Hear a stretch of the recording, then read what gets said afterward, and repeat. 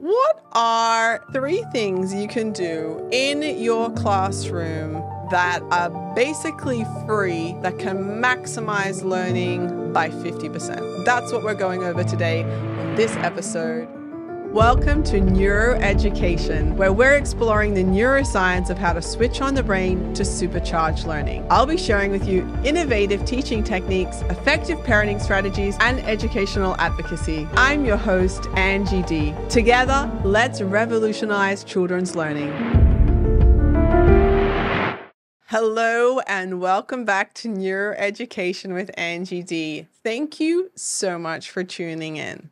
If you are one of those teachers that blow out your budget on resources, buying a million things, laminating 1,000 sheets and printing off endless worksheets for your kids and blowing out your printing budget, this episode is for you. Often as a teacher, we try to buy cute little accessories for the classroom, buying so many worksheets. I'm definitely even guilty of it, even though I tried to create the most hands-on learning environment. When we had to capture a worksheet, you're paying somebody from Teachers Pay Teachers or somebody, and what we're doing is spending a huge amount of money on printing and handout. Well, what can we do that is double the maximization of the learning benefit for the kids, where we don't have to spend money on all those extra handouts, resources that is coming out of our own budget? Amazingly, it's the children, the environment that they're in. We can maximize what they're doing to increase the learning by half, if not more, by helping the children work together.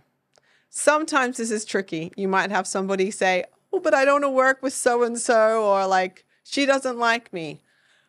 But once you set standards in your classroom for when we're moving into group work, that everyone moves into the group regardless, and we treat each other with kindness, you build slowly strategies and an expectation that we move in with ease and grace, and it gets better and better.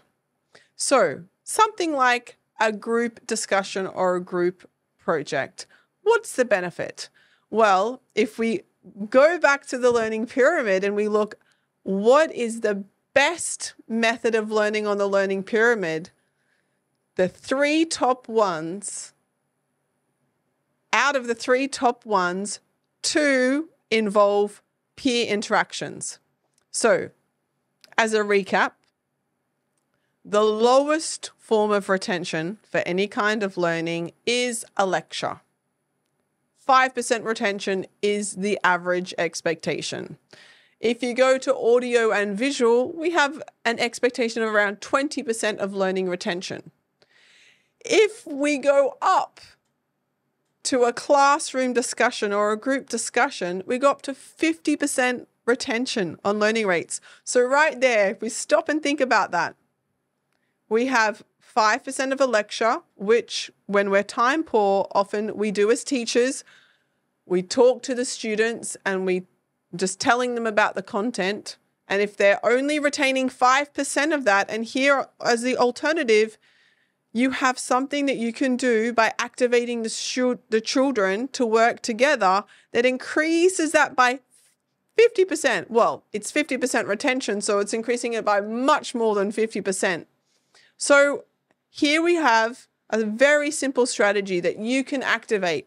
There are fantastic examples all over the internet of what you can do in a group discussion that can activate the children. Each child can share what they learn. Maybe they can read some content or they watch content and then they have to share. Okay, what was the most important thing that they got out of that? And then maybe they have to work out something where they bring it back to the classroom to share the most important points of whatever the content or the subject was that they learned from. By doing this, the children are learning from each other and they're also engaging in classroom discussion. This hits two of our top tier learning strategies on the learning pyramid. 50% at classroom or group discussion, and the very top tier 90 to 95% retention if you're peer teaching. Just by doing this simple strategy in a classroom, getting the children to work together in a group, share what they learnt from whatever the learning content was, and then prepare in some way to share with the classroom, they're having to discuss what they learned. They're having to share their understanding, and they're listening to the other children share their understanding. This, by far, is one of the simplest strategies that we can implement that's maximizing learning. And what is it doing? It's making learning more enjoyable for the children. Once they learn how to work in groups more cohesively, what we have is something that is absolutely fabulous for their social development, for their social interactions, and their social connections. Now, as an adult, I want to ask you, how do you enjoy learning the best? When is the last time you had a discussion with a friend that really made you think, and you walked away from that conversation being like, wow, I'm going to look more into that, or that you really learned something? And what was it doing just from having that personal one-to-one interaction? So once again, what is one of the best ways we can increase learning from 5% retention to 50, or if not 90% retention? Just by adding classroom interaction, just by getting students to work together, to talk to each other, to share their understanding. When we did this in one classroom, it was amazing to see how much children learn, and also what was so dramatically different that one child picked up to another. When I studied my Montessori specialization, I actually had a fantastic experience, and I was learning online. And a lot of people say, I can't learn online because there was no interaction. But amazingly, this simple kind of group discussion that we had to do online really maximized my learning. And Montessori has multi-age levels of classrooms, usually in ages 3 to 6, and then ages 6 to 9, 9 to 12, 12 to 15, and 15 to 18. And this also allows for the older children to be able to help guide and nurture some of the younger children, and a lot of these things to happen naturally in a Montessori environment.